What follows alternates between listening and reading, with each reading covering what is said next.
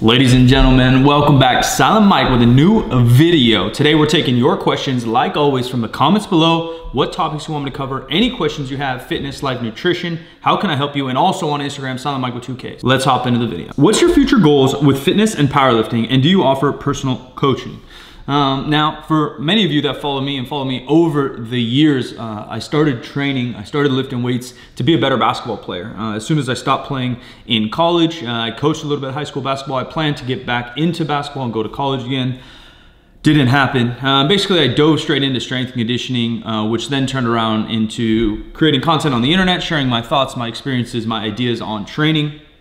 Hoping you guys with your goals, and along the way, I dove real deep into the powerlifting world, helping at meets, working for companies, social media marketing, etc., and powerlifting myself. Now, I don't love the sport of powerlifting. It is not for me. It's never been a passion of mine. My passion is to entertain people, hopefully make them smile, and help them with their goals. It allows me a way to share my passion for fitness and life with others, because a lot of people are really passionate about powerlifting itself, and they love to compete. They get very fulfilled from training day in and day out and hitting new PRs on the platform.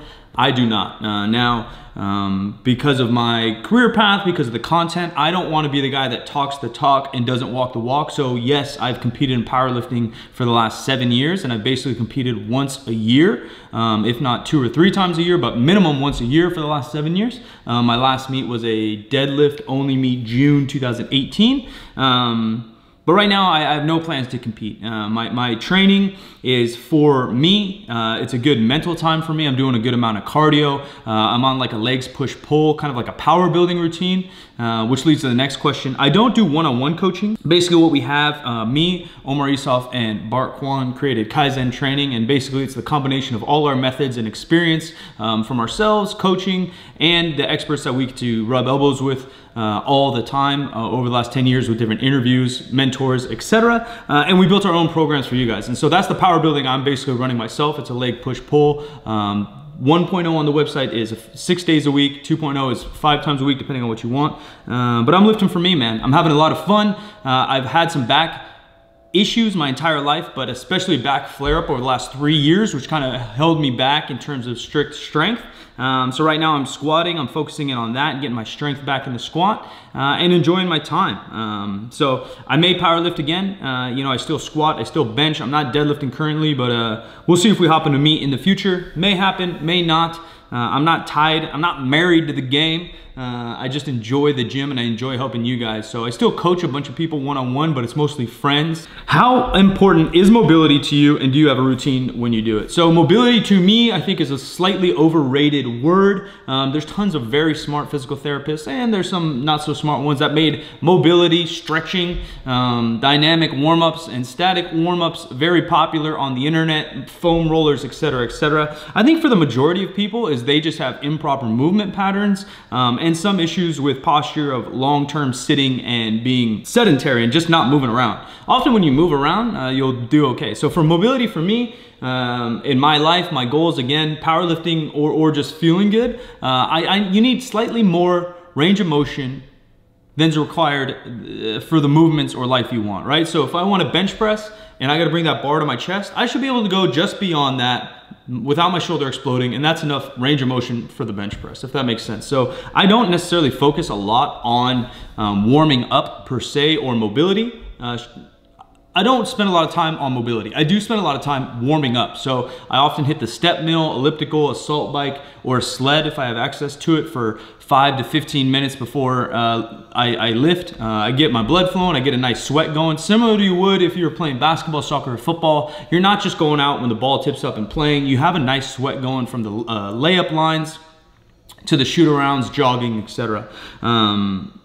I do mobility in terms of actual movements, so I'll do some lunges, sometimes weighted lunges to get blood in my legs, open up my hips from sitting all day or working at the computer. Again, I like kind of standing movements when I'm warming up. Like I said, a sled or step mill are probably my favorite. I do really enjoy the assault bike as it really helps my knees and quads get blood through it, but my hips are still in a seated, closed position. I'd like to be standing, as it's obviously different and opposite to what I do all day, working at a computer, etc. But I don't really have a mobility routine. I put some from other athletes and coaches on this channel if you want to search, but I like to just warm up. Some of these questions I can't even begin to comprehend. Love you. Well, thanks. It's not really a question, but I love you guys too. How do you change your mindset for a lifting meet versus a typical lifting set in the gym?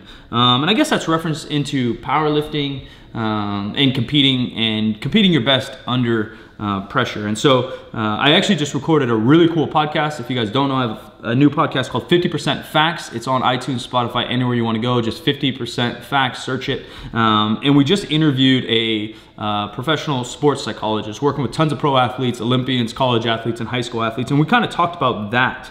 What it means to be in flow, what it means to be in the zone, what it takes to be a gamer, someone that shows up under pressure. And for me, it's very similar.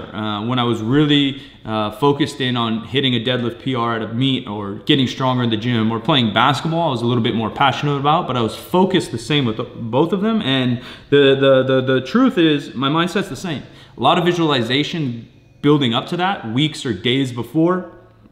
A lot of focus in and out of the gym on that. So whether that's my posture out of the gym or getting my sleep or food out of the gym, the focus is to perform correctly when I need to at that deadlift. And then the focus in the moment at the time, not allowing distractions around me, whether it be people, noises, music, lack of music, my belt being too tight, my shirt not fitting, whatever, how I'm looking, how many cameras are on, how many cameras are off. It's really just focusing in on the movement, focusing in at the task at hand. And the more you can focus in and practice that focus during training, you can really train your mental fortitude and mental aspect of the game. And so then when you get onto the platform, yeah, there's more distractions, there's judges, there's sometimes a crowd, which maybe you're not used to if you're lifting for by yourself at a commercial gym or whatever gym, but to me, it becomes the same. And so obviously I'm slightly trained already because there's cameras on, and I've trained in big gyms in front of big seminars, and I played basketball in front of a lot of people. So some of that's a little bit more natural to me, but if it's not natural to you, just really focus in on the task at hand, focus it inward, focus in on what you have to accomplish, and try to ignore all that, and you should be good both in practice in the gym and the competition itself. Explain Bulgarian training, West Side training. So those are two different things. I guess let's go back to Bulgarian training. Bulgarian training became very popular in the mid to late 1900s through the sport of Olympic weightlifting. And so we have to make that distinguishment. Olympic weightlifting is the clean and jerk and the snatch.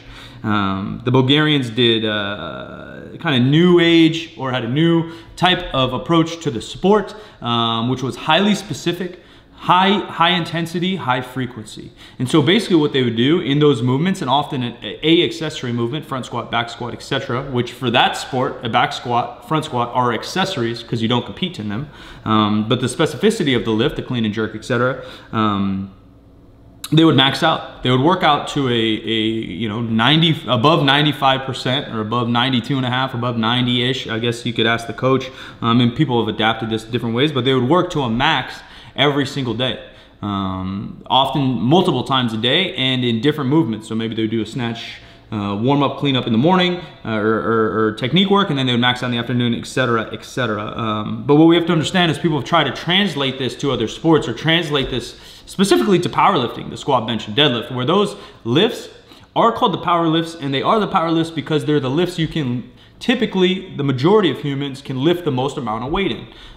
Hence, in ratio, Olympic lifting is sub-maximal. If you can snatch 100 kilos, you could probably deadlift 150 kilos. Now that's just a random example, but no one snatches more than they can deadlift. That's just not possible. And so for you to max out the overall stimulus on your body is much less in those movements. They're also concentric only. There's no eccentric in the clean and jerk or the snatch, which, you know, is more fatiguing overall, especially if you have to do both, the eccentric and concentric, like a squat or a bench.